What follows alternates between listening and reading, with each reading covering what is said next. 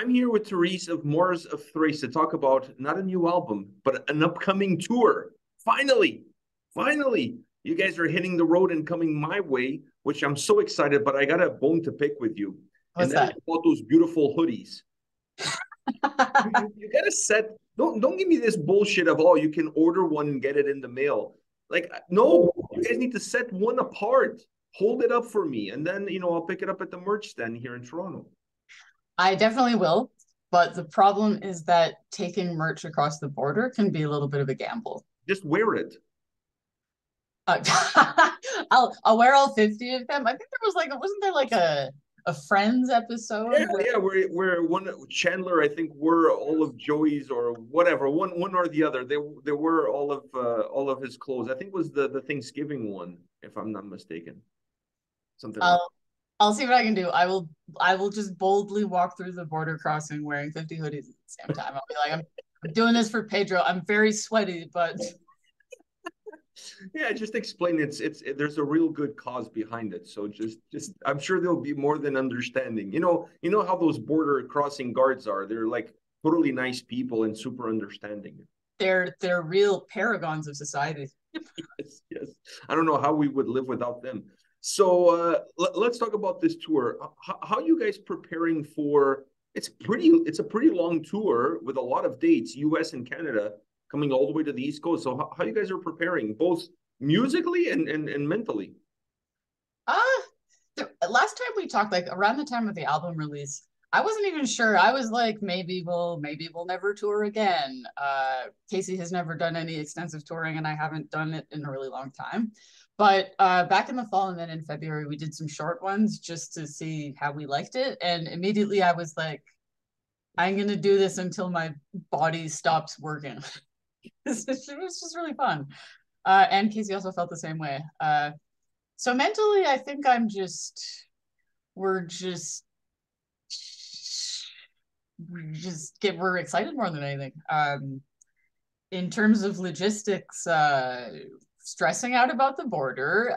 We did get our P2 visas, so it's like we're good to go officially. And then we're just focusing on getting the set tight. Other than that, it's just excitement at this point.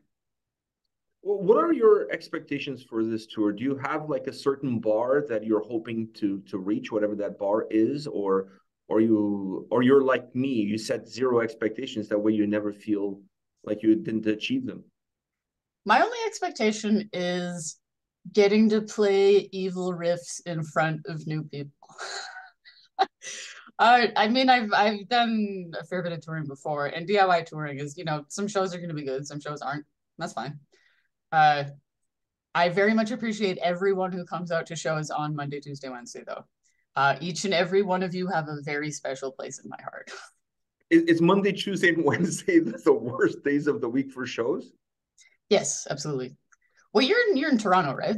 I'm in Toronto, yeah. I can't remember. You guys are playing at the Hard Luck Bar, but I can't remember. I already marked it on my calendar with a big circle. Oh, we're playing at Garrison. Oh, is it Garrison? Yeah. Okay, even better. I marked it already on my calendar with a big circle, but I can't remember what day of the week it is. It was, I have to apologize to Southern Ontario because you guys got a less good part of the week because I kept being like, yeah, we can come to Southern Ontario anytime. So I'm gonna give Chicago and New York the weekends, which is what ended up happening. Yeah, it's Monday, Tuesday, Wednesday. They're just kind of just gotta tough it out and hope. Wow, no love for Southern Ontario. Unreal. Sorry, we'll be back. We'll be back next year, I promise. But like also in big cities, like there's amazing shows every night of the week too. So I would think that like in Toronto, like even on a Tuesday, there's going to be a bunch of other awesome things to compete with and stuff. I actually think so far the night that you guys are playing in Toronto, it's pretty much you guys. I mean, at least from my point of view, I honestly couldn't care less about who else is playing. Gajira could be playing next door, I still wouldn't go. So I got to come and see you guys. I'm so excited to when I saw the tour announcement, when I saw all of these dates, I was like, I was skipping everything looking for Toronto. And then when I saw it there, I was super happy. And I'm glad to see you guys making the trek over here. I know it's not easy. Like you said, in these do-it-yourself kind of tours, there's always a lot of, moving pieces that makes things a little bit more tricky. And that kind of takes me to my next question is there a success associated with a tour that you can say, okay, if we reach this goal, this tour was a success? It's more like a vibe. I don't think I've ever been on a tour that I did not feel like was a success. Like really, truly, the bar is, did we get out in front of new people? Like, did we get people who'd never heard of us or seen us before excited about us? And that's really the only bar. I mean, that's a bit of a pie in the sky because music isn't my job. So, like, if we break even, that's a bonus. But I'm pretty. I run a pretty tight ship with band finances, so we've. Okay, I'm jinxing us by saying this. We've never lost money on a tour. I hope this is not going to be the one that's going to break that streak that you're on. Is the merch, you talked about the cost of the merch crossing the border. Is the merch a part of that success to a certain extent, at least from a financial standpoint? My friend Jesse in the band Ken Mode once referred to them as traveling t-shirt salesmen. And that should answer that question. Yes, it is the biggest factor in the financial success of a tour. So, like, again, anybody who is watching this who goes and buys bands shirts when you go see them live, you're doing the Lord's work. You're helping them keep going. I just hope you're not one of those people that after when you see them at a bar or something with a shirt, you're going to ask them if they know 3 songs. I've never done that in my life. I find myself sometimes going to shows and picking up shirts from the opening bands because I feel like they need the finances a little bit more than the headliners. They need a little bit more help than the headliners, even if I didn't like their set that much, or even if I don't know any of that songs. But now I'm honestly fearful of wearing one of their shirts in public because I'm like, I don't know any of their shit. I went to one show. I'm just trying to be a nice guy. I'm just trying to throw some money at you. Like, don't make me look like the bad guy in this picture. You know what I'm saying? You're still doing the Lord's work. Okay, perfect. What's the set list looking like for this tour? Well, we feel very obligated to support the Exile for sure. But like, since I wrote all those songs by myself in a sad basement in 2017, I'm kind of excited to move past it. And Casey and I have written just about a whole new album together since then. And we're very excited about that. And we're trying to be less excited about that so it doesn't like overtake the set list. But we'll be playing some stuff from the Exile and then a couple oldies and then some brand new stuff. Ooh, some brand new stuff as well. Yep. All right. So we get a little bit of a taste of what the next record is going to be like. Yep. Do you have an idea or a generic time frame for when that new record will see the light of day? We are going to record probably this winter. And we have an amazing producer lined up who I'm not going to tell you about just yet. But we're done with our contract with Sonic Onion after this record. So we're actually going to be shopping around for labels. We've had a couple offers already, but I want to see how large a fish we can get.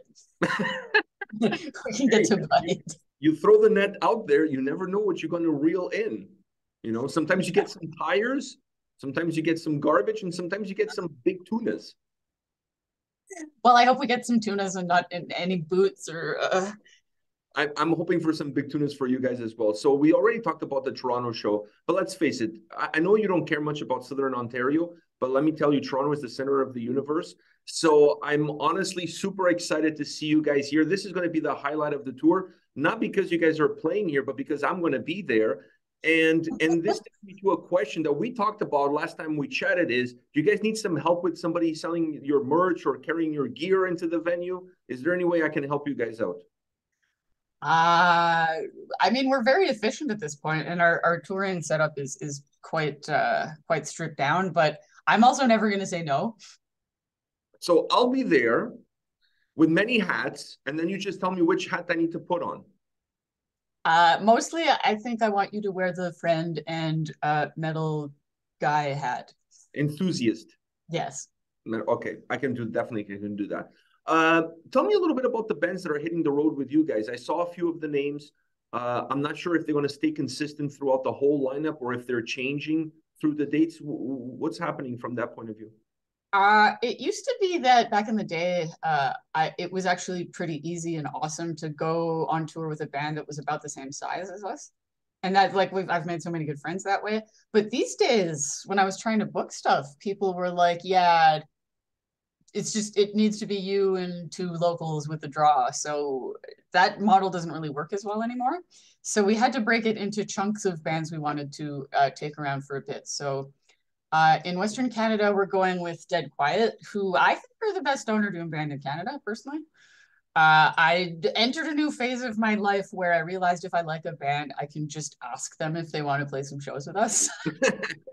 So I saw them in Ancients play back in 2017 when I lived in Halifax, and it was probably the best heavy show I saw the entire time I lived there. So I just asked them. I was like, "Do you guys want to play some tour dates?" And as it happened, they have a brand new record coming out, so that really worked out. Yeah, they're from Vancouver. They will be doing a Western Canada up to the middle tour, so everybody should go check them out too. And then on the East Coast, there's a band called the Austerity Program, who are actually a big influence of mine. They were on Hydra Head Records, which is ISIS's label back in the day. And they're a really interesting two-piece. They're a very loud, heavy noise rock two-piece, but they don't have a drummer. And we just, me and Justin from that band became friends on the internet. And so he was excited when I said we were coming back and starting to tour again. And he said they were looking to do a similar thing. So we just been kicking around the idea of doing it together for a while. So we're playing New York, Boston, and Philly with them. Oh, wow. So who's playing the Toronto shows? There is an excellent band called Spook the Beast, with featuring my friend NJ, and then there's a band called Old Ceremonies also. All right, all right. They're both fantastic. I'm really looking forward to it. So as your mind start to gear towards this tour, what is your biggest pet peeve of being on the road? Man, so many of my big pet peeves are based around the quirks of previous band members. But Casey he's a dream to tour with. He's like some kind of robot designed specifically for touring. Like he knows automotive really well. Like he has fixed our van before, which again, that's another like one of the biggest, biggest, a bonus. That's a massive bonus. Like a huge amount of stress that happens on tour is potential van problems, but like he installed the back shocks himself the other day. And he's just very chill, whereas I've had previous bandmates have real emotional baggage.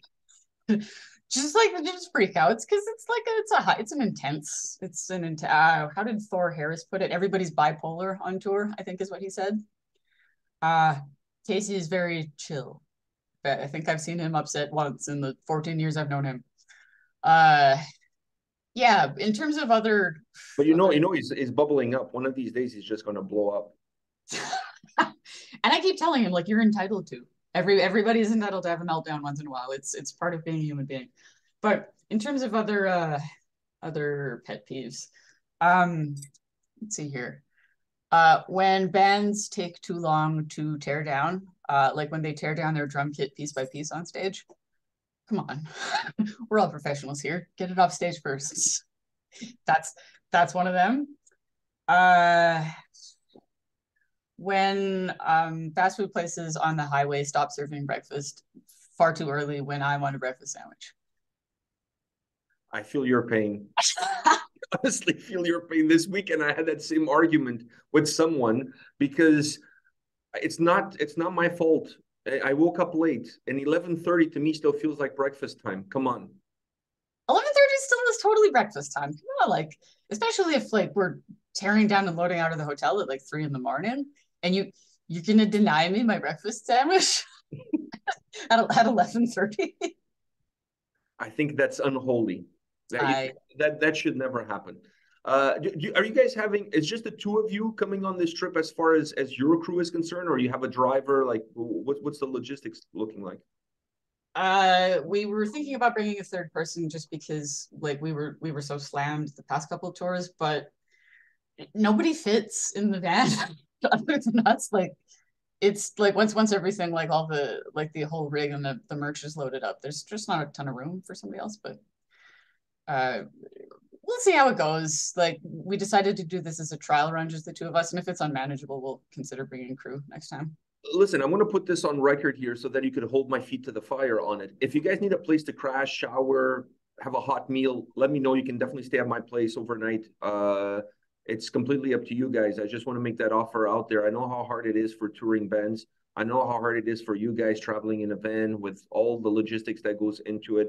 I know how hard it is financially. Like I honestly know the difficulty level that it is that a band like you guys go through just to put these shows together. So if there's something that I can do, if you guys want to crash at my place, grab a hot shower, a meal, and whatever before you hit the road for the next day, just let me know the day before so I can make some arrangements. I can have my blow-up mattress, not doll, mattress, ready. I have one of those too, but mattress, it's a long story. Mattress ready for you guys to crash in. Just let me know. Whatever you need from me while you're in town, like really, don't hesitate. Just let me know. That is hugely appreciated. It is really tough right now. Everything is really expensive. Like when I was pricing out like just the unit cost of getting shirts made, it's everything is so much more expensive. And then of course we have to pass that on to the merch buying people, and then gas is more expensive and food is more expensive and blah blah blah blah blah. So yeah, it's enormously appreciated. One last question for you. I know that The Exile has this sort of sourness to it based on the time frame and when you created this record in that lonely basement of yours. But when you look back now, I mean, there's been some time now between the release and where we are and you guys working on a new record. When you look back at that album, how do you see that record? How does it look like to you now? All our albums they're like snapshots of where my head was at a particular point in time. So even if it was like a fairly dark period, I'm still glad it got made, right? Like it was a part of my life. It was a thing that happened, and I'm kind of glad there's a record of it, so to speak. So I look back and I think, well, I survived that basement. I am unstoppable. The sky's the limit now. I think sometimes difficulties and times like that, you know, it's that old saying, what doesn't kill you makes you stronger. Or in some cases, it could make you handicapped. But once again, that's a completely different story. I'm glad that you look at the record that way. I think it's a great record, and I'm dying to hear music from it when you guys play in Toronto. But I'm also really excited to see what the new music is going to sound like. So if I wasn't already excited enough about your visit to Toronto, now I cannot wait. So thank you very much for your time today. I'm so excited. I'm on the links on the description of this conversation. I'm going to put the tour dates, links for people to pick up tickets. I hope the Garrison, and for some reason I thought you guys were playing at the Hard Luck, but I hope the Garrison is packed. There's a restaurant at the front so people can come early, grab something to eat. It's like a bar/restaurant, watch the show. Looking forward to seeing you guys in Toronto. Awesome. Thank you so much. It's always a pleasure. Always a pleasure. See you. Hey, I'll see you next month.